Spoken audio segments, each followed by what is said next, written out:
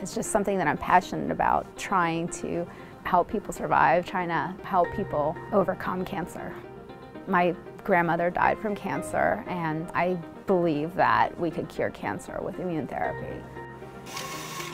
Immune therapy has really become the big thing in cancer treatment over the past few years.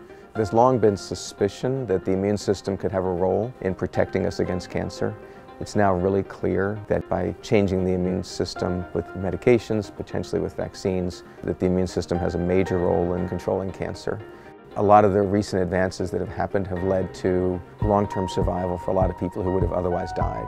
That's exciting, but there's a lot more work to do, so advancing the pace of what we do to make vaccines or other immune therapies work well will make a huge difference in human life.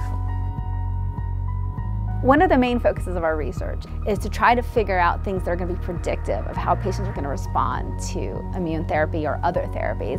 This could help to make cancer therapy more specialized, more personalized, because therapies can be toxic, they're costly, and sometimes cancer battle is about time, right? You may not necessarily have a lot of time to go on a lot of therapies, so you want to be able to guide people's therapies better. And so we're starting that right now in melanoma, but my overall goal is to do that for all cancers. And so this is the first footing down that road. The technique I'm using is actually a new state-of-the-art staining technique, and you can stain for 7 targets. This is really exciting because we can then look at immune populations and the tumors all together and ask what they're doing. I think this is really going to help us to find the cure for cancer, to move the therapy forward and make cancer treatment more personalized here at UVA.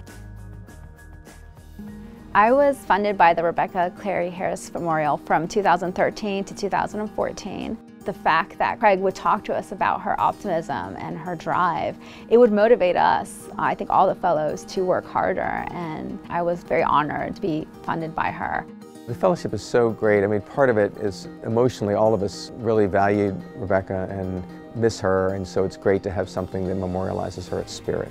It also is valuable, of course, because it contributes directly to supporting the research that we do here. Increasingly, it's challenging getting the research funds that are needed for the advances that are possible. There are definitely discoveries that we've made that we would not have made without the contributions of generous donors. I feel really fortunate to be here, and I'm so passionate about what I'm doing. And we're just starting, but it's just a whole new world for what we can do, what we can look at, what we can ask now. In the long run, I really hope we find the cure for cancer, and that immunotherapy is the answer.